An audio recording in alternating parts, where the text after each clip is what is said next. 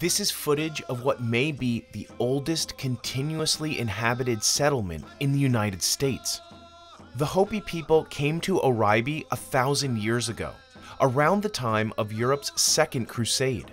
And there the elders set up their own form of government based on religious principles.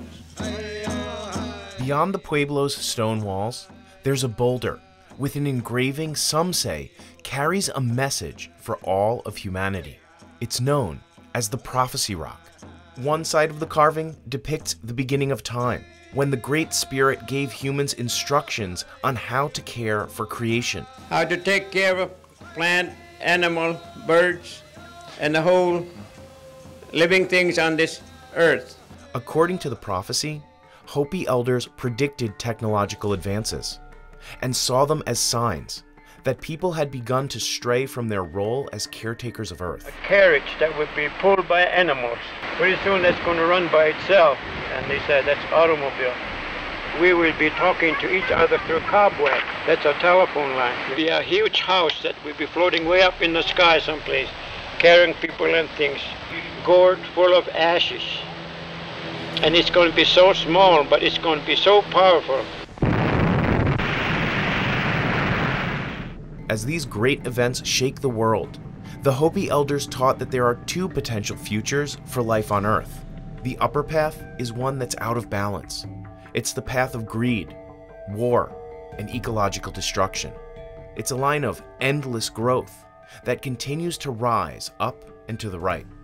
But then they will advance in scientific things, inventions, but they're going to destroy themselves with what they invented if they're not careful. The lower path is one of peace and harmony with nature, a return to life's original purpose, to protect Mother Earth. We either go all out for this kind of thing, destroy ourselves, or come back, search our spiritual instructions, search ourselves within us. It's a message that Indigenous educators have been trying to deliver for centuries. Are people finally starting to listen?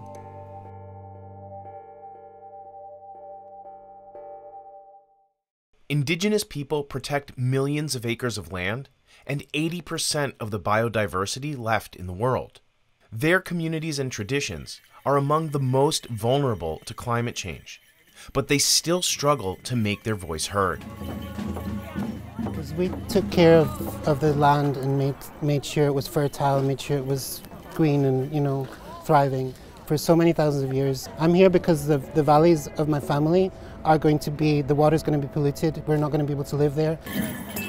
Pastor Ray Minicon is an Aboriginal leader who attended the most recent International Climate Summit in Scotland. As an Indigenous person, your hopes are shattered by the ways in which these nations actually try to convince us, deceive us into saying that we have the solutions to climate change when they are the ones who created it.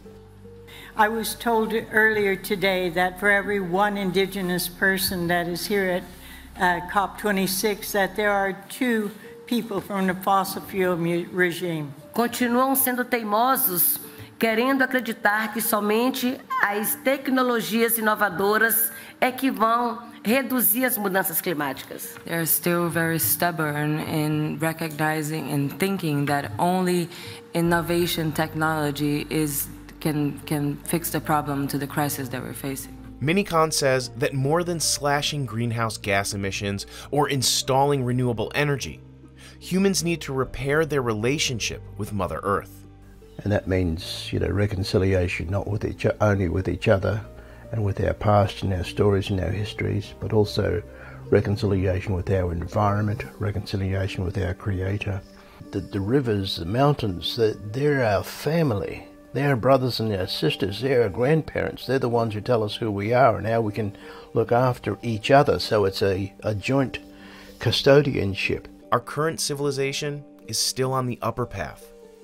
But in recent years, there's been a growing recognition of the great value of Indigenous knowledge in solving environmental problems. For example, some West Coast tribes have started to manage wildfire-prone areas with controlled burns. They're bringing back this traditional practice as a way to manage forest fire in the future. and Indigenous communities themselves are working together to amplify their voices. In 2017, 13 Indigenous elders gathered in Hawaii to co-create a message for all mankind. The event was captured in a short film called Wisdom Weavers of the World. We are the ones we've been waiting for. We are the one. Each and every one of you have a sacred mission given to you by the Spirit that lives in all things. If you touch and get your instructions from your heart. And just like the Hopi Prophecy Rock, the elders concluded that the real change the earth so desperately needs must come from within. And that's the message that I'm bringing from the elders, that we must tell the people today. So now we need to know who's going to bring about justice, peace, equality, human rights to Native people.